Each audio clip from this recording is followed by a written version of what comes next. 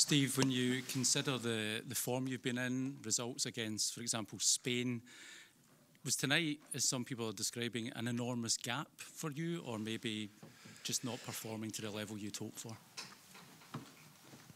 We didn't play as well as we can play. England played very well, I thought, especially first half. They got the 2-0 lead, makes it difficult to come back.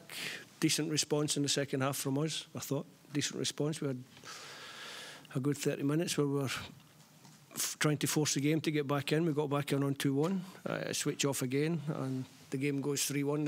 It's over. But I'm not sure I was the one getting carried away too much. I said the game would be something that I could look at afterwards. I had some things I wanted to see tonight before we go to Spain next month for the competitive game, and I'll go away, I'll analyse the game, and I'll see what we can do better. You've talked about that evolution and how I think it's fair to say you need games like this to evolve further. Did you see things tonight that will help you in that? The response. When we managed to get our foot on the ball, we managed to play the ball around a little bit. We looked a little bit more like our old selves, but you have to recognise the fact that the game was probably already gone at 2-0 down. So there were some good things. There were some things we're going to have to be better at, and that's our job. The players go away to their clubs now, so I've got a little bit of time where I can analyse the game, sit down, and try and come up with a strategy, and hopefully we get a performance in Spain.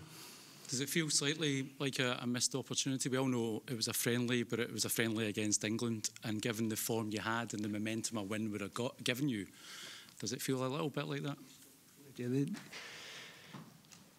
the most important thing in this camp was to get 3 points in Cyprus. We achieved that. We knew playing against England is going to be difficult. Playing against Spain away is going to be difficult. Playing against France away is going to be difficult. But if you want to learn as a team, you have to play against good opposition. So we have to go away, learn the lessons from tonight, and try to be better in the future. How do you go about, Steve, ensuring that the momentum, the feel-good factor that we've all built up over the last number of weeks, months, is not disrupted by what happened tonight? Hasn't gone. In the group, in the competitive group that we're in, five wins, 15 points. That's what we have. So I told the lads the camp's been a success. It would be nice to have a positive result against England to make it even better. But the objective of what we came in to do has been done.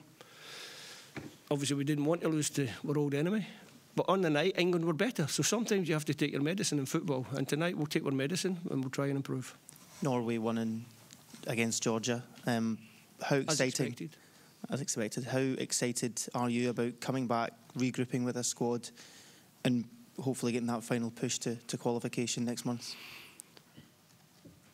I'm always excited to come away with this squad because I think they've been fantastic for their country. I speak about them all the time, how good they are, how much they want to be together. They've always shown that they're pretty good when a little bit of adversity. They've always bounced back in a good shape, so hopefully next month they can do that. Steve, Scotland haven't conceded many goals in this campaign or in this year. Was that the biggest frustration tonight, the way you conceded the goals, or do you have to credit England? It's a bit of both, really. The goals are... You can always analyse a goal and find fault in it. I'm sure England, Gareth, will look at the goals and say they've created some really good goals. Obviously, one or two small mistakes on our side that I think we can defend better. I think we have defended better by and large. Tonight we didn't defend as well as we could do. So, yeah, something to improve. You did say that Scotland have got 3 games against what you would call pot 1 teams, and you might have to take that medicine at times. But how much do you learn, and how much can you put that into the next 2 games now against tough opposition? Yeah, the way we shaped the team, the personnel I started with, I had some ideas in my head that I wanted to see. I wanted to see how it worked. Obviously, it didn't work that well in the first half. I thought it was a little bit better second half. When the changes came as well, I thought the changes were good, gave us a little bit more impetus, a bit of energy. Ryan Christie came into the pitch really well, which is nice to see. And then, like I said, just as it looked as though we might get a chance to go further in the game and get something out of the game, I was just getting ready to make some more positive changes. England got the third, and that sort of killed the night. What did that backing feel like from the supporters at the start with the national anthem? It was quite a scene, wasn't it? Nah, the supporters are brilliant. We know that they're in a good place. They should be disappointed tonight that we haven't managed to get a positive result, but I'm pretty sure they understand where we are.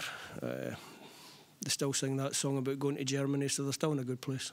I know you said you weren't going to focus on the Norway-Georgia result during the game. When you saw the result afterwards, was it just a shrug of the shoulders and a quick look to next month and looking what you can do in that camp? I just assumed that the result hadn't gone the way we wanted it to go, and it was only when I was walking down the corridor that Darryl actually told me the score, so it was a game that wasn't on my mind. Steve, I know you said that the team to grow again might have to go through some pain. When you talk about things not going to plan, is keeping the ball at this level, is that the big difference with the team at this, playing against top teams like England? They don't keep the ball well enough?